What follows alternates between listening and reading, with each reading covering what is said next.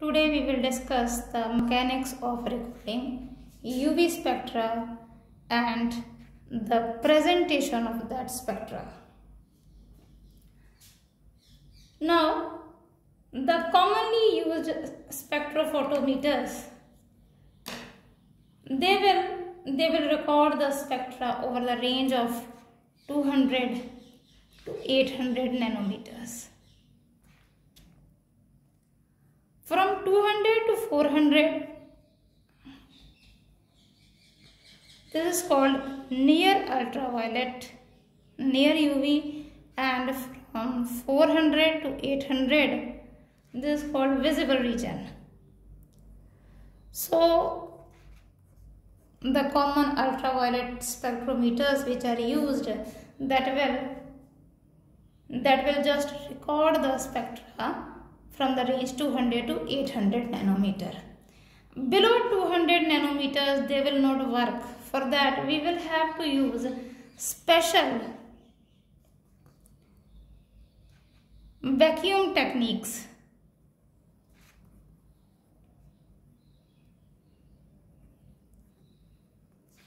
That will be below and equal to 200. We will have to use the vacuum techniques. They will be used. Now these spectrophotometers, they will record the spectra on a wavelength scale, and this will be in the form of or in millimicrons or nanometers. So, now what will be the procedure to record the spectra?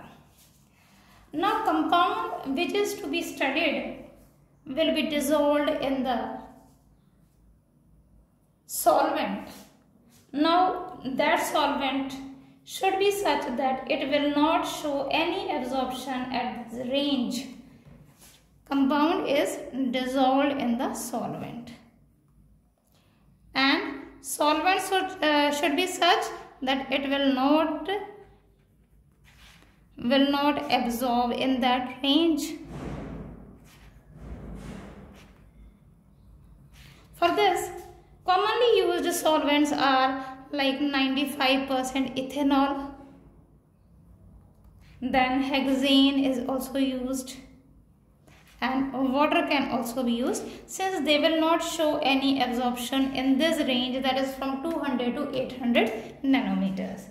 Now, compound to be studied will be dissolved in the solvent, and now this solution, that is compound plus solvent, this solution is kept in a quartz cell.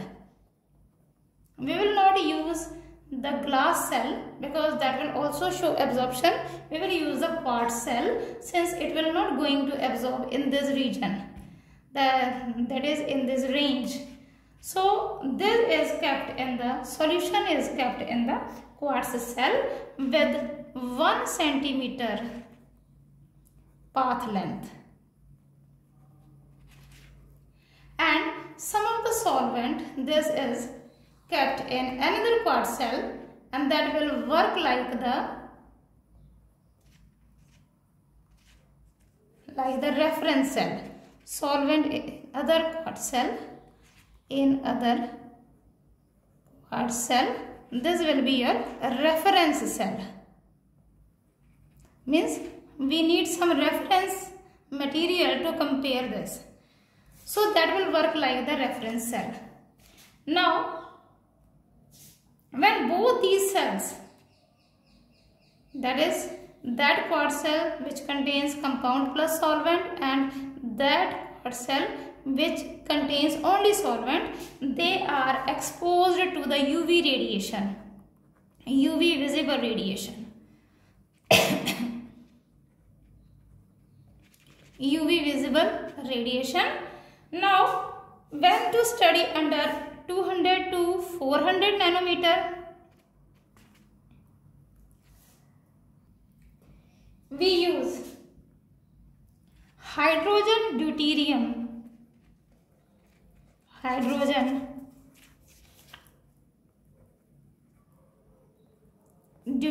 lamp or hydrogen discharge lamp or deuterium discharge lamp.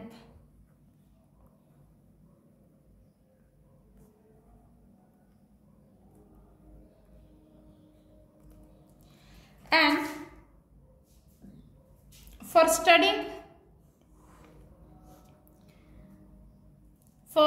studying at 400 to 800 nanometer, we need tungsten filament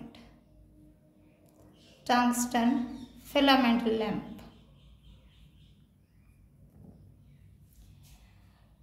Now the spectrometer will going to compare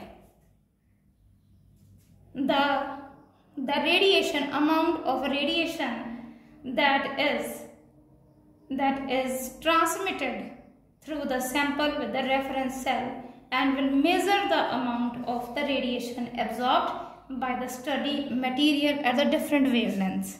Now, and when this is recorded, this will be in the form of a plot that will be the plot of wavelength versus absorbance, like this. This side we will have wavelength,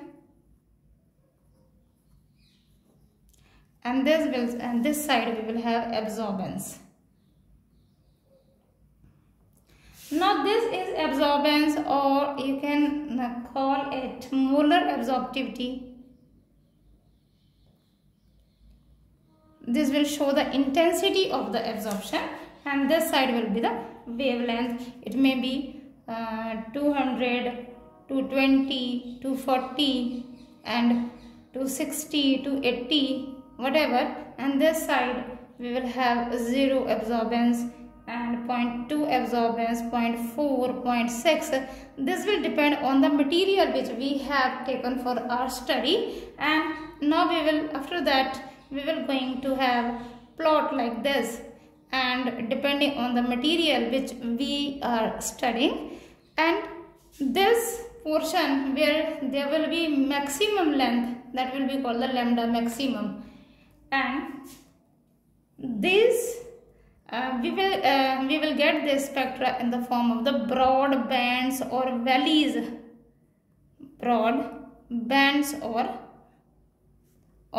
valleys. So this is how the spectra, UV spectra, is recorded on the chart paper. And that's all for the mechanism of recording the UV spectrum.